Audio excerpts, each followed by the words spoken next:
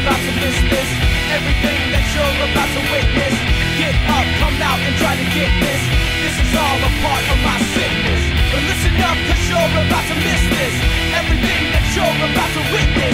Get up, come out and try to get this. And this is all a part of my sickness.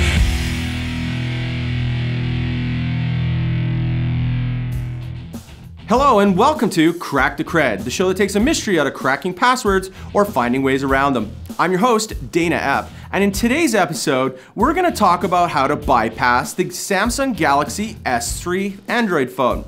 Now, the reason that we're going to go and talk about this is it just got into the mainstream of that you can get into these systems, but no one's not getting deep into explaining how it's being done. There are a couple of videos that are out there that aren't showing it properly, and well, we wanted to be able to explain exactly what's going on.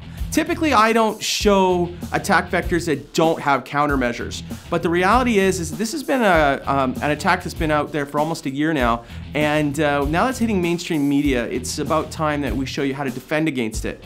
Because there is no countermeasure and there is no capability of patching this as of this recording, you're going to want to consider just making sure you have physical control of your phone at all times. Now, that's actually pretty good advice for any mobile phone, but it's even more paramount when you consider the Galaxy S3. Now, I don't happen to have one personally, but I was able to borrow one from my daughter, and I thought I would just kind of demonstrate here exactly how this works. So it's rather trivial. If you recall, in the last month, there was a discussion about a similar vulnerability that was in the Apple iPhone in iOS 6.1. And it all starts and stems from the vector of going through the emergency contact or emergency phone.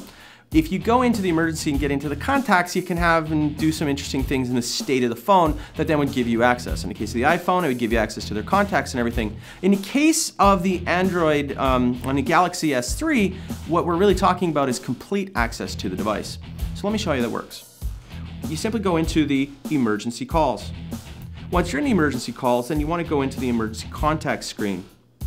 Once you're at that emergency contact screen, you simply want to hit the home key. And then as soon as you hit the home key and you start seeing it fading away, hit the power key very fast.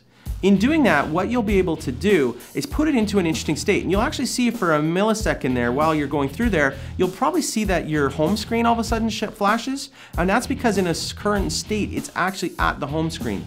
So if I simply just hit home and power, and then you hit power again, boom, you're at the home screen. And at this point, you have full access to the device. So think about that for a moment. It means that if you get physical access to the device, you can be seeing everything. In the case of my daughter here, I could see her text messages, her phone calls, her emails, and well, now this is for curious sakes, right? Not to be evil, so don't be doing anything you shouldn't be doing here. But if you need a capability of getting in and bypassing the lock screen on a Galaxy S3, well, that's all it takes to do it. If you find this interesting or you have any questions or you'd like us to feature something else in a future show, please feel free to hit me up on Twitter at twitter.com/Dana Epp. Now, remember that passwords are like toothbrushes. You use them too long, they're gonna get gross, so make sure you change them frequently. See you next time.